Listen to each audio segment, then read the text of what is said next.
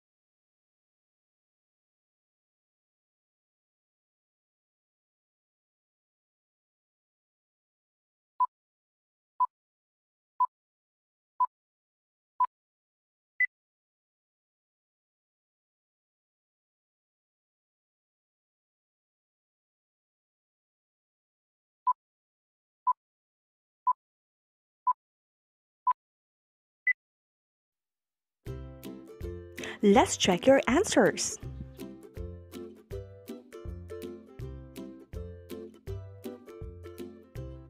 Did you get all the answers correctly? Job well done! Next is answer what's in. Research has served us well and improved the quality of our life. On this activity, try to recall the scientists and their brilliant inventions as products of their research by matching column A with column B. To give you time to do this activity, pause this video and play it again to continue.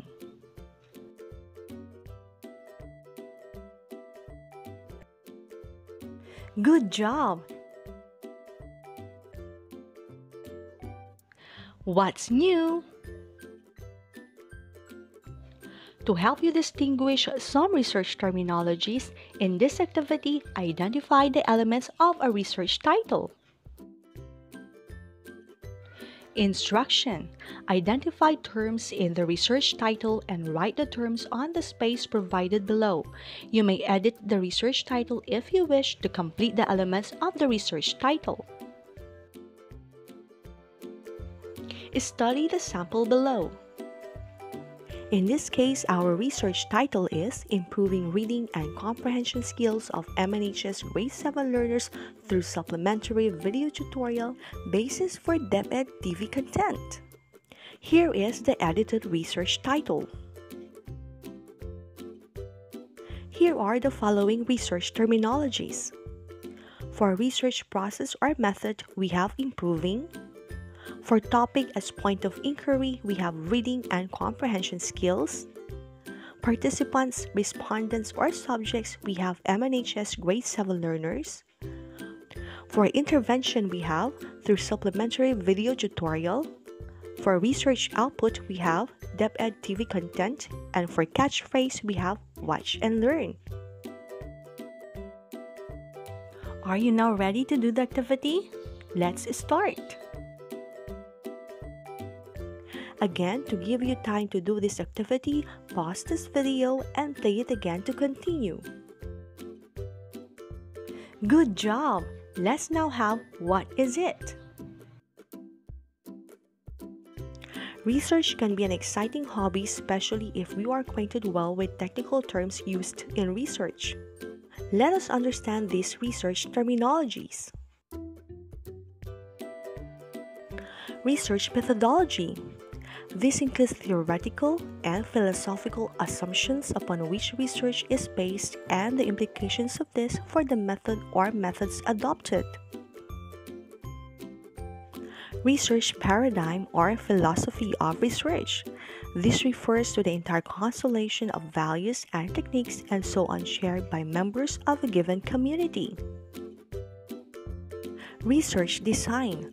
According to Sakharine, a research design is set up to decide on, among other issues, how to collect further data, analyze and interpret them, and finally to provide an answer to the problem.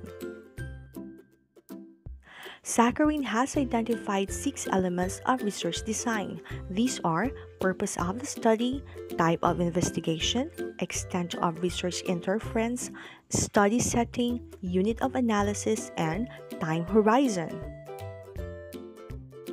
Research techniques. Techniques or approaches applied within the method to collect data. A single method could employ a number of techniques. For instance, survey is a method and questionnaire is a technique. Next is research instrument. It is a device to collect data such as lab instrument, questionnaire, researcher, interview guide, and camera. Research is all about making right decisions. While planning, researcher first needs to decide upon what shall be his or her research methodology. Theoretical framework. It represents context of studies which are based on particular theories, testing them or explaining them, or models based on previous studies. Conceptual framework, on the other hand, is developed by the researcher to solve a particular problem that he or she wants to find solution. What's more, the following are common research terms that are usually discussed during your defense. Familiarize yourself with the following research terms so you will be confident enough to face your panelists when you will be asked. First, we have research proposal. It is a written presentation on the planned investigation of a research problem or issue which the thesis writer contemplates to undertake for his study. Next is research or thesis. It is a scholarly report of an investigation, the product of which contributes to general knowledge. It has a practical value and contributes to an area of specialization. Third is variable. It is anything in a research situation that varies and can be measured. The next one is hypothesis. It is a tentative statement about how 2 or more variables are related. In current practice, hypothesis is stated as known relations among variables, otherwise known as null hypothesis. This is an intelligent guess on what would be the output of a research prior to its conduct. Next, we have related literature. It is a discussion on the secondary sources of data taken from local and foreign references, observing proper documentation. And lastly, related studies. It is a discussion on the primary sources of data taken from foreign and local researches such as theses and dissertations. To know more about research terms, please refer to your self-learning module. To test your understanding on the lesson, let's answer what I have learned. Check your understanding with the information you read. Complete the sentence by providing the correct term in the blank.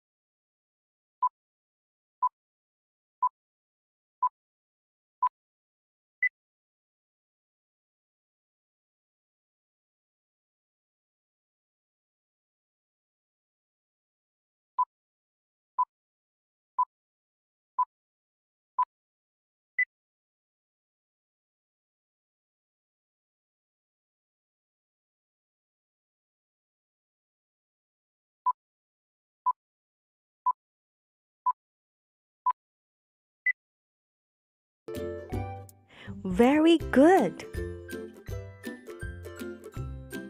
Please refer to your self-learning module for the rest of the activities. And don't forget to submit your outputs to your English teacher. Congratulations! You have just finished Module 1.